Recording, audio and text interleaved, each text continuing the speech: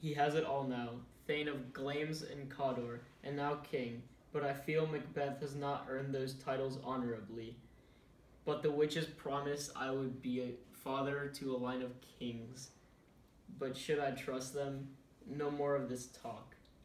Here is our guest of honor!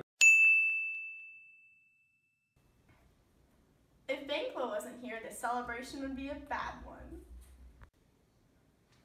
There is a feast tonight, and I ask that you attend it. Allow me to obey your orders, as my loyalty to you is unbreakable. Leave this afternoon? Yes, sir.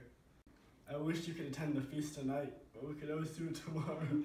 Is your ride far? I will ride as long as I can, unless my horse doesn't cooperate. Don't miss the feast. That I won't. I hear the king's sons have fled to England and Ireland. They have not yet to confess of their murders. They tell others lies of their innocence, but more on that tomorrow. Goodbye until the night. Is Flounce going with you? But of course. I hope your horses are fast and do not fall, and you safe as well. Let every man live his life as he wishes. We will see you at 7 for supper. May God be with you. Thank you. Turn these men out, wouldn't you? They wait for you at the gate, my lord. My fears of Banquo are true. He will have royal descent, and that is why he must be feared. He has a fearless mind and wisdom to guide himself with. He is the only one that I fear, and while he is here, my genius cannot be used. The witches told me that I would be king, but then they told him that he would be the father of several kings.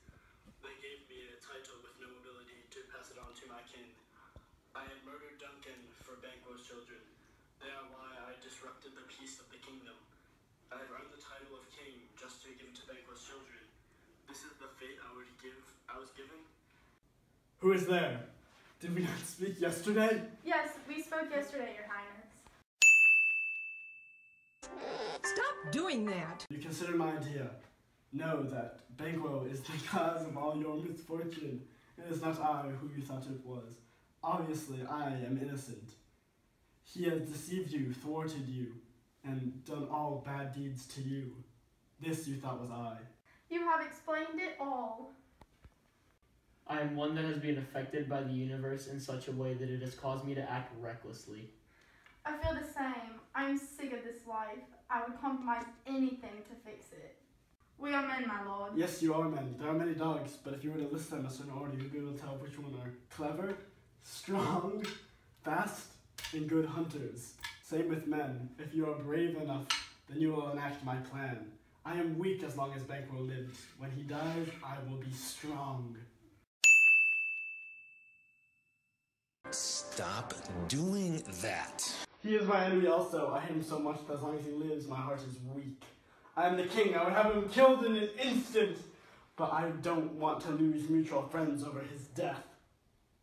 They're my lives! I can see the determination in your eyes. I will let you know in an hour. Murder him away from the palace so I may not give any suspicion. Kill both him and Fleance. Both are equally as important. We will commit the crime, my lord. I will find you tonight. Stay close. Banquo must die tonight. Banquo, your soul will be going to heaven.